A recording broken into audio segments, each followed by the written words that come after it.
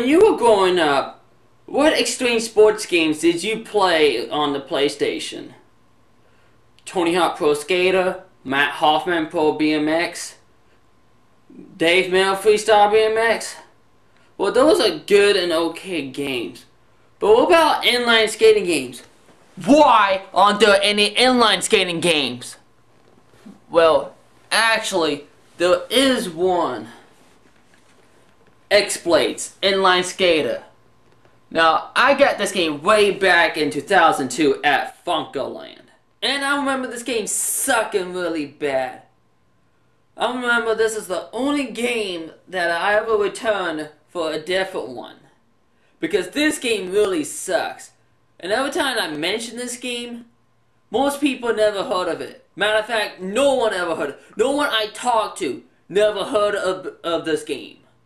So, and I guess that's a good thing, because this game was really sucked when I first played it. But maybe I was little. Maybe I should give it another chance. So, no further ado, this is X-Bladez, Inline Skaters. Now, believe it or not, there is a story to this game. They don't even mention it in the game, just the manual. The story goes like this. It's that time of year again, and the robot is back. God, I hope this is not a sequel to something else. And it's time to host another skating tournament. The best of the best come and compete to be the next X-Crown. But for the past 5 years, the X-Crown has gone to Flapjack, the circus monkey.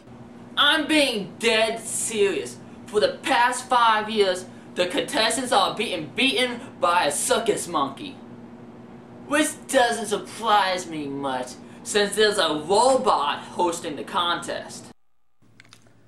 There's not much of a selection on the main menu. There's only 4 things to select from. Tournament, which is the main game. Practice, which you really don't need. Options. All you can do is change the volume on the music and sound and turn vibration on and off. Load game. Well, it does load your game if you have a saved file on your memory card. But since the tournament is the main game, I'll be focusing on this. You start out with 2 characters. You can unlock more characters, but I'll explain how to do that later. However, no matter what character you select, they're all pretty much the same.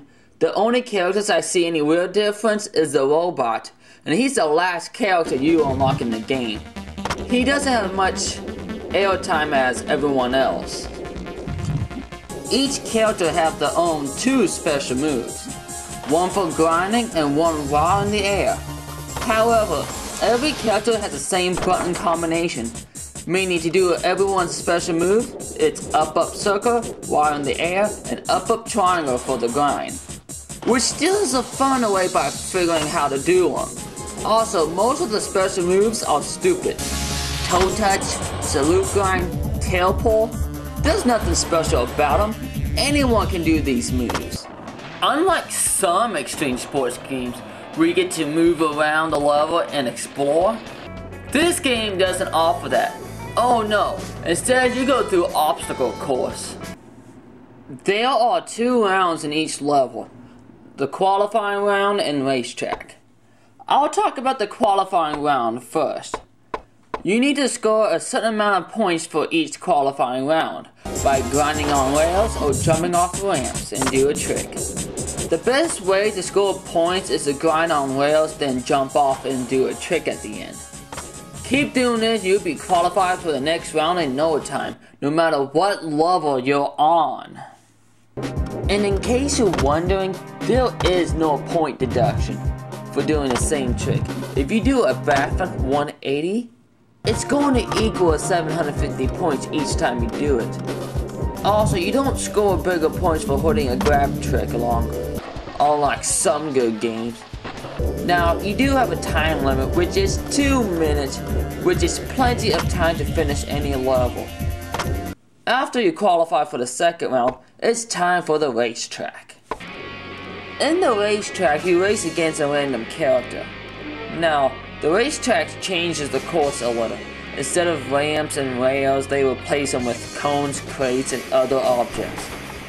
letting you guys know, there's almost no challenge to this. No matter what character you choose, you're always faster than the AI. The only real way to lose a race is by running into objects. The only fun thing I found in this race is that I can make the AI fall by running into him. In case you didn't get that, here's my short version. Beat this score, win the race, next level. This is all you do in this game, the same repetitive thing over and over again. I just wish they gave me a little more things to do, like collect this, collect that, jump over this. But no, they don't offer that. What the crap? Well, actually, you can't collect coins in this game. The qualifying track you collect monkey coins, while the race track you collect real coins. There are 6 coins on both tracks in each level, and they are scattered around the tracks. Now, collecting these coins are optional. You don't have to collect them to move on the next level. But to unlock a new character, you have to collect them. Also, you have to collect all 6 coins at once without missing one.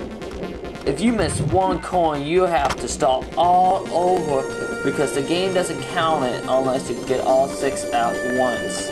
The controls in the game is almost like Tony Hawk Pro Skater, except the grab moves are switched with the square button, while the circle button does the flips and spin moves. And the triangle is to grind. Now, there are a few small problems with the controls. One of them, there is no spin button. I know I mentioned circle is to spin, but really, it's a flip trick like Tony Hawk Pro Skater.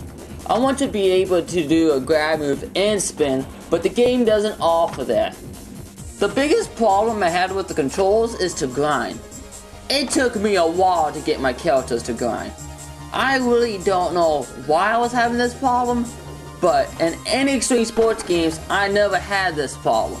So why am I having this issue with this game? However, I only had this problem when I first started playing. I wish I knew what I did differently, because I don't have that problem no more. So, do I recommend this game? No, I don't. Stay away from this game, which should be easy. Not very many stores would take this game, which I can clearly understand. It's repetitive, it's not worth your time, stay away from it. I am so glad I traded this game in for Mortal Kombat Trilogy. It was totally worth it. Here's the ending. Yes, that's the ending. That's all you get. No cutscenes, no nothing.